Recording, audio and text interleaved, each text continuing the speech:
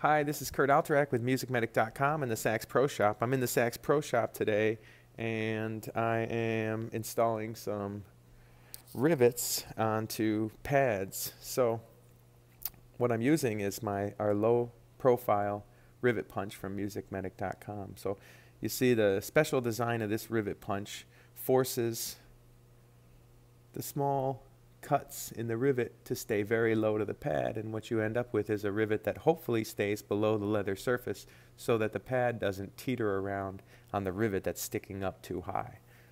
Let me show you how we use this. First we get a pad. This is a MusicMedic pad. Then we choose a resonator. Since this is just for fun, let's put a nice big resonator on there.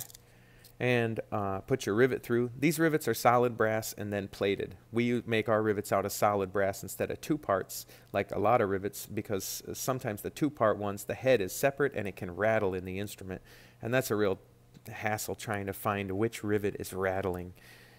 So we make them out of one part, and also these are made out of brass so they won't rust. So I put the rivet through and you see that the rivet punch has two parts. This part is going to hold the cardboard down when you go to punch it so that the rivet sticks up enough so when it splits it can find purchase on the top of the pad rather than splitting inside the pad.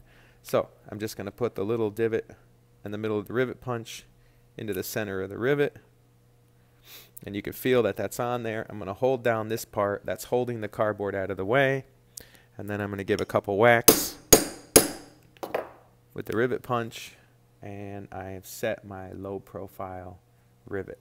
And when I look at it from the side, that one is not sticking up above the leather, so we're good. And that pad's ready to install. Cool, that's the low profile rivet punch from MusicMedic.com.